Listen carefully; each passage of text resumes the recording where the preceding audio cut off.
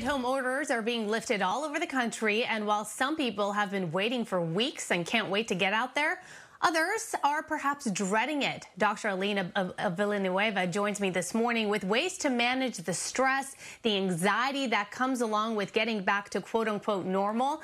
She joins me this morning to talk about some of this. And Dr. Villanueva, here's the thing. It's not just about preparing yourself now physically to go out there, right, grabbing the mask and what have you. It's also about getting ready mentally. Absolutely, Aroxia. Awareness is going to be our biggest asset in, being able to help manage our anxiety, staying in the present moment, right? And so, for those people who are anxious, about the reopening of our states, we also have to remember that this is wonderful time. This is great news. And as we reemerge back into our daily routines, it's just really important to remember that everyone is getting reacquainted with everyday life outside their homes, right? And for some, there will be anxiety. For some, it's going to be celebration. But if we as human beings can remain cognizant of the fact that everyone is going through the process in their own way, then we can foster a better sense of understanding and compassion as we all get used to getting back to life. So your tip one is to basically focus on what you can control and mentally prepare as you go outside. Your second tip is to start out with baby steps, right? Yes, absolutely.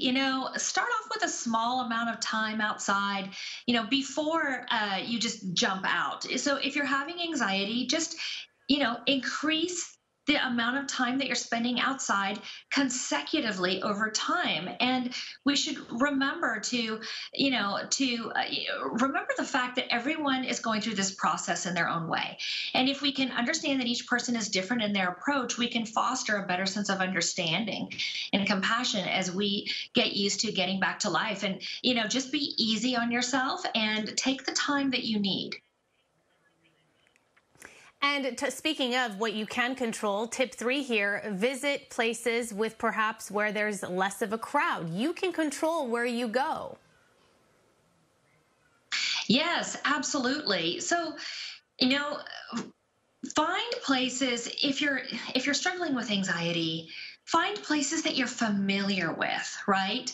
And look for places that maybe don't have as big of a crowd, so that you don't put yourself into a situation where you perhaps have a panic attack. We as a planet, we've experienced a very traumatic event, and anxiety is the body's natural response to a perceived traumatic event. And in this particular time, the anxiety was warranted, but as we're emerging from this shelter-in-place order, we just want to remember to just be gentle with ourselves, and most of all, be compassionate and gentle with others, because we have to remember also that, while we may be going through the process one way, somebody else may be processing it in a totally different way. Yeah, I like that tip. Go to places you're familiar with. That is a bit of more comforting. Also, you say talk to a trusted person about your fears. It is really important to continue to vent and share how you're feeling. Oh my gosh, absolutely. We need to keep the all forms of communication open with our friends and with our family. And I feel like, understanding that anxiety almost always stems from fear, right? Which is false evidence appearing real. And in this case, it's absolutely true that reframing our mind around the most accurate and current data about the virus is going to be the most important way to help extinguish anxiety. Changing our mindset by taking action is also another really good way to help squelch anxiety. And then focusing on self-care things like, eating healthy, non-processed foods, exercising, writing in your gratitude journal every day is also a really good way to help, eliminate anxiety. And there are more sources available through our website at modernholistichealth.com if anybody wants to go and check out some free resources. Okay, yeah, that fresh air, I'm telling you, I've experienced it myself. This week, it was so good for my mental health. So absolutely. Thank you so much for your tips and your insight. Dr. Villanueva, have a fabulous weekend. Thanks. Bye.